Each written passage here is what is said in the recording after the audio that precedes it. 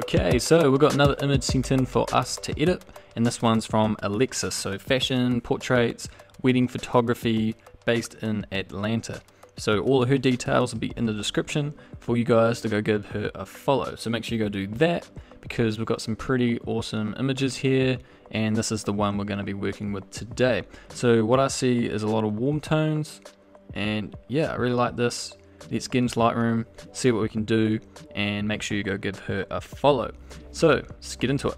As you can see, we've got her image here from her Instagram and the unedited raw one here. So the first thing I'm going to do is kind of obvious, is really bring up the warmth. I'm going to bring it up to about there, quite a decent amount, and just a little bit of a purple tint. And coming down, I can tell this image has a lot of clarity just by sort of how crisp the edges are and how shiny some things kind of look.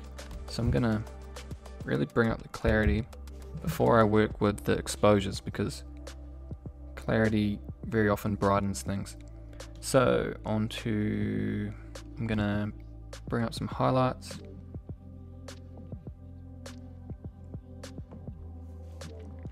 Mainly looking at the shirt. I'll bring in some of those whites. And the shadows I'm going to bring up. And you guys have probably noticed the common pattern of always bringing up the shadows and bringing down those blacks. I'm going to bring them down quite a bit, because I know I'm going to put a pretty decent fade with the curves. Yeah, it's looking alright. So when I do drop the blacks and lift the shadows, I'm looking at seeing what leaves are too dark to see. So I'm bringing it down, and when I think I see the same amount of leaves over here as in here, I'll stop. Kinda, that's what I do. Alright, so tone curve, actually just drop the saturation. We're already looking alright. So decent fade.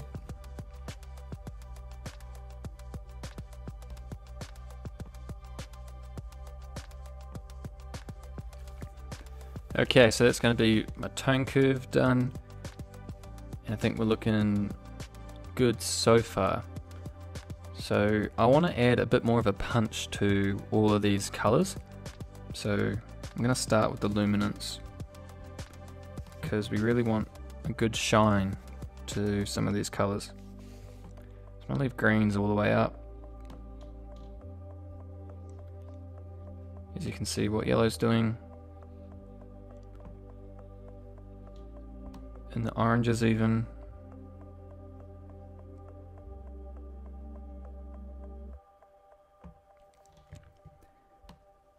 Some reds maybe, just affecting her lips.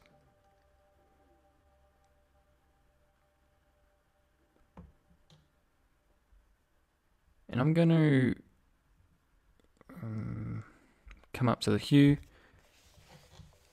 and I want these greens to be a little more yellow.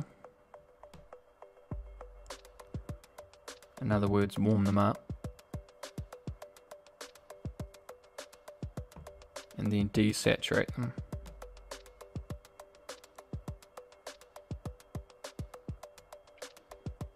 But one thing you'll run into is the green and the yellows both affect the greens a lot. So I'm going to bring the yellows down a lot, because that also affects the greens. But as you can see, her pants are also very desaturated. So I think it's more the yellows. Because if we desaturated both, then we'd have nothing in our greens. And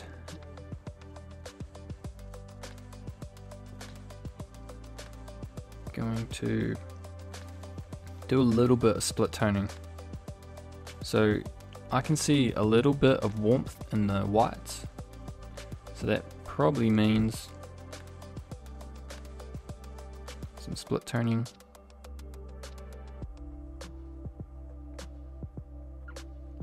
Just a little bit, and then cool off those shadows a little.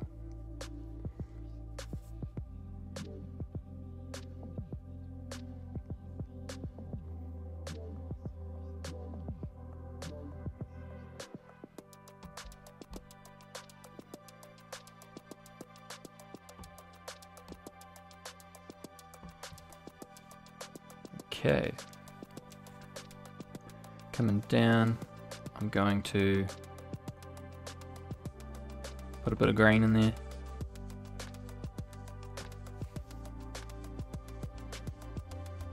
And now I'm going to move on to filters.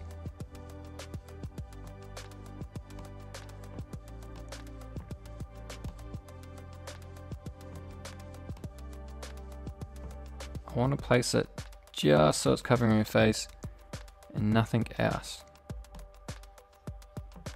So don't put it on her shirt at all.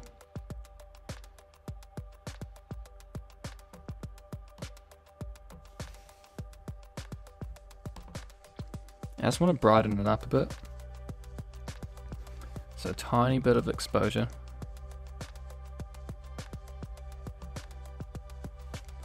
Then really bring up these shadows.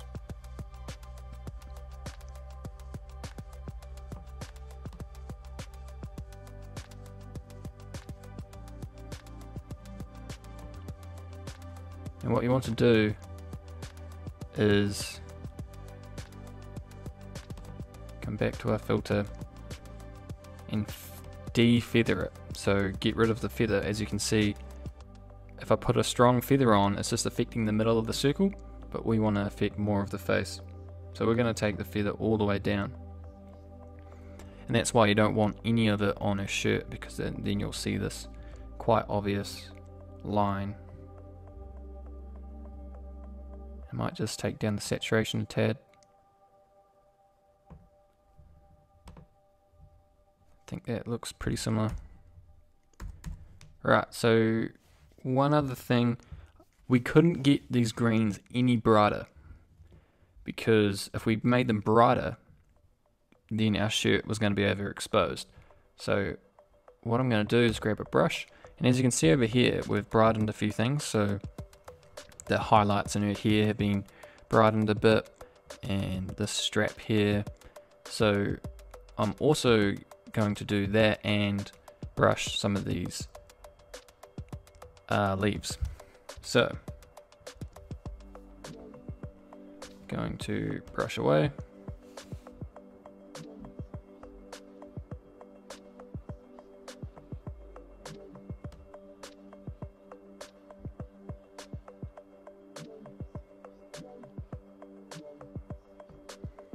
And then bracket key, make it a little smaller. I'm going to brush on the bits I want a bit brighter, so generally the highlights. But I'm going to make the strap a bit brighter. All these highlights.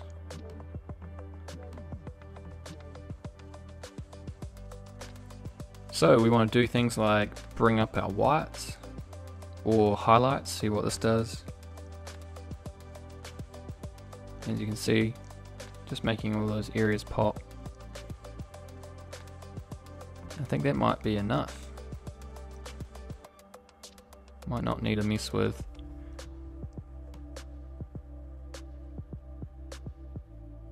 any others.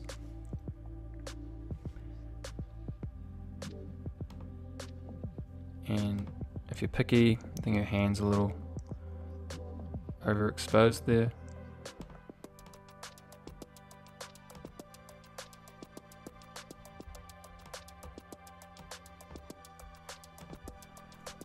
And yeah, I think we are about done, guys.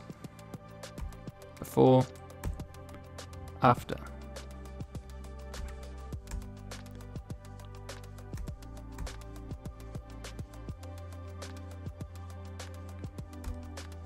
Pretty close. If you wanted to be more precise, you'd use a brush on her face, but I don't want to get too much into retouching.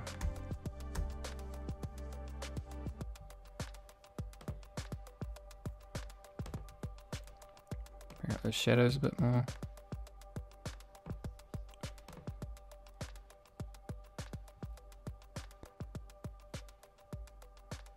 I'm just going to leave it there, guys. Before, after, not too bad. So make sure you go give her a follow. Her links will be in the description. And thanks for all the awesome feedback I'm getting on the presets. You guys seem to be really liking those, so thank you to you guys. And yeah, comment down below who you guys want to see. I read all those comments and I go through them on Instagram, all the people you're suggesting, and it really helps me, even though I don't have time to reply to you guys in the comments. And yeah, thanks for watching. I'll catch you guys in the next one.